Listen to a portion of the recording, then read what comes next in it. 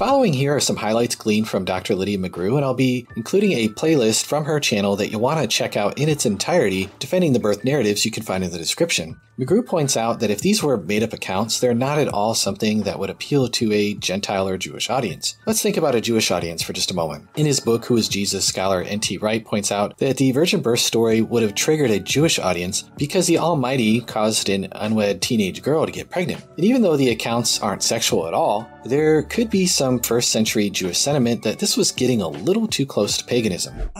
The entire Jesus story is pretty close to paganism. That's because the first century Jewish Christians syncretized Judaism with a number of pagan concepts. Justin Martyr, in his first apology, sections 21 and 22, have this to say. When we say that the Logos, who is the firstborn of God, Jesus Christ our teacher, was produced without sexual union, and was crucified and died and rose again, and ascended to heaven, we propound nothing new or different from what you believe regarding those whom you call sons of God. In fact, if anybody objects that our God was crucified, this is in common with the sons of Zeus, as you call them, who suffered, as previously listed. Since their fatal sufferings are all narrated as not similar but different, so his unique passion should not seem to be any worse. Indeed, I will show, as I have undertaken, and as the argument proceeds, that he was better, for Jesus is thus shown to be better by his actions. You know, it's kind of hard to argue against Justin Martyr, one of the most prominent early church fathers. So, the Jesus story from conception to resurrection is clearly close in line with paganism already. And the first Christians really didn't have a problem with that because Jesus was supposed to be better than the pagans. And there were some Jews that were not convinced of the Jesus story. The landscape of Jewish ideas in the first century was incredibly varied. There was no monolithic idea of Jewish ideas and expectations like Erik and a number of other apologists would like you to think. And obviously some Jews were perfectly fine with syncretizing Judaism with a number of pagan concepts. Philo of Alexandria and Paul were independently doing this very thing. And just like Justin Martyr said, they were doing this to show that Judaism was better than paganism. They had all the same ideas and concepts in their own scriptures, but it was better because they were Jewish. So you can see how this whole idea that the Jews wouldn't have accepted such a story unless it was definitely true is just ridiculous. Some Jews believed it and some Jews didn't. Sounds like every other crazy fucking faith. The miraculous births of Isaac, Samuel, or even John the Baptist all involved a human dad. The notion that Yahweh is causing conception even by overshadowing of the Holy Spirit isn't something that a Jewish audience is going to find all that attractive. Technically, with Isaac, Sarah was only able to conceive and give birth because of God's help. Sarah was barren and unable to conceive, but God made it possible. In the same way, God magically impregnated Mary. This was all done to emphasize God's role in the action. Sarah was barren and couldn't bear children because of that. And Mary couldn't bear children because she was a virgin. So his distinction here doesn't really make a lot of sense. Also, it kind of seems like Erik is implying that the virgin birth narrative was around since the conception of Christianity. It wasn't. The virgin birth narrative didn't make its appearance until the 80s with Matthew's gospel, who attributed the entire narrative to, you guessed it, scriptures. All this took place to fulfill what the Lord had said through the prophet. The virgin will conceive and give birth to a son, and they will call him Emmanuel, which means God with us. Matthew 1:22-23. Mark doesn't have a virgin birth, but rather focuses on the Epiphany. That's when the archangel Messiah figure inhabited the body of a human man just after he was baptized in the Jordan by John the Baptist. The earliest Christians were convinced of Christianity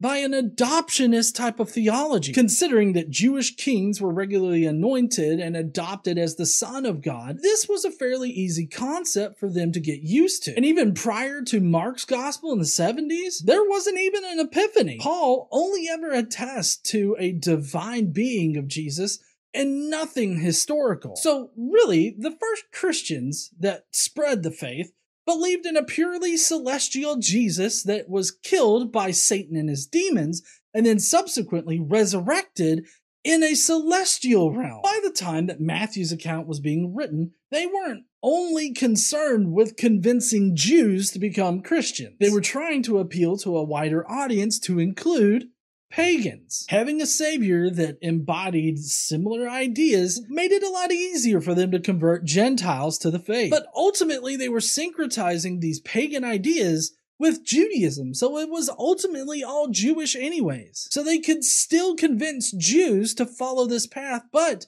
they opened up their audience to include pagans as well. That's why you also have this traversal of Jesus' genealogy that traces him directly back to David. Erik goes on to defend the prophecy of the virgin birth contained in Isaiah 7:14, which is what Matthew directly quotes in his gospel. Personally, I think a nuanced position on this verse is wise. Specifically, the original author of this verse did not intend it to be a messianic prophecy. And for sure, a lot of Jews never considered it to be messianic for the longest time. Later, Jews and Jewish Christians who were in the midst of reinterpreting Old Testament scripture came to understand this passage as messianic. And Erik does do a good job of defending the messianic prophecy of Isaiah 7:14. As I said before, it's very important to understand that the views of the Jewish people at this time were incredibly varied, and there was no monolithic set of views that all Jews strictly adhered to. Some were convinced that this passage was messianic, and others were not. I think that it's very important to understand what the original author meant, being that it wasn't messianic, but also it's very important to understand how first century Christians would have reinterpreted that passage to be about a messianic figure. Matthew undoubtedly tried to appeal to a Jewish audience with his references to Old Testament prophecy, but Isaiah 7:14 wasn't a passage he would have reached for unless the story was based on real events. He would have worked with something else if he was really trying to craft a story. What else would he have worked with exactly? This just seems to be an unsubstantiated hand-waving away of the uncomfortable fact that Matthew cites scripture instead of a real historical source. Just saying that the Jews wouldn't have accepted this story unless it was true is not evidence, especially considering all of the counter-evidence surrounding the fact that there was no monolithic set of views held by all Jews. Also, the two independent Jewish leaders, being Philo and Paul, syncretizing Judaism with paganism disproves Erik on this point as well. How can you say that the Jews wouldn't have accepted a virgin birth because it was too close to paganism when it was the Jews that initially syncretized Judaism with pagan concepts? I don't think that you can say that because it literally makes no sense.